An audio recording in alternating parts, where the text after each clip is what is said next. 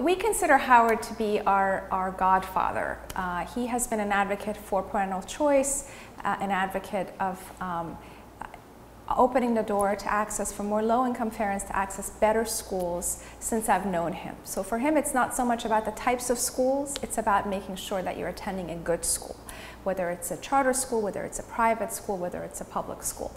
He also has a fundamental belief in the importance of empowering local community leaders in this exercise. He has been an advocate of bringing more community leadership to the forefront. And so having Howard at our conference as the keynote speaker is very special to me personally, but the movement has also grown with him as he has led the way in many respects.